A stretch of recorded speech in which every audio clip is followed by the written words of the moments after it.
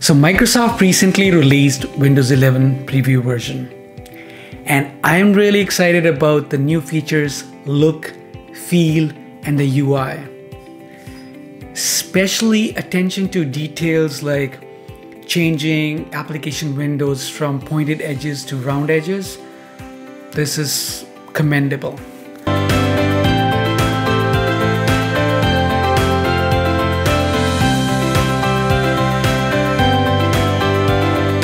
Hello, my name is Deepak Mehta, and you can follow me on Twitter for more updates on workplace tech.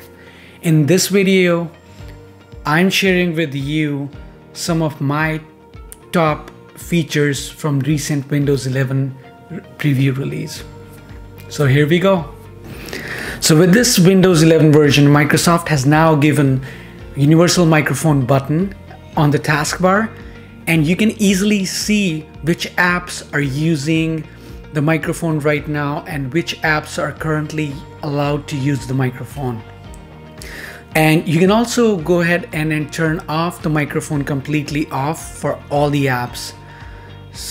Coming from a voice background, I know how important is to have ability to see microphone are being used with which apps, and to be able to, especially when you are juggling between two different conferencing apps or multiple conferencing apps while working from home.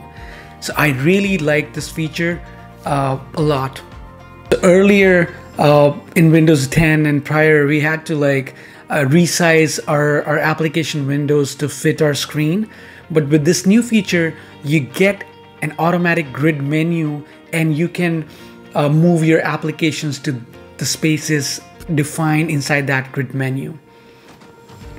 To use this feature, hover your mouse cursor over the app window maximize button, and you will see the drop down of the spaces.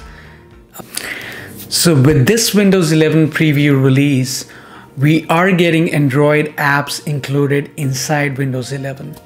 So you don't need to go to websites and download the app anymore. You can get apps like Zoom, OBS, WhatsApp, TikTok right in the Windows 11 Microsoft Store. So this is really big. Fourth in the list is new Task View and Widgets UI. Task View features lets you create multiple desktop profiles, and you can easily switch between multiple desktops and apps which are opened in them. Widgets is by default pinned to the taskbar, and UI looks much better than the previous ones, with inclusion of search and photos, daily news, and updated weather menu. Last but not the least is the centered start menu.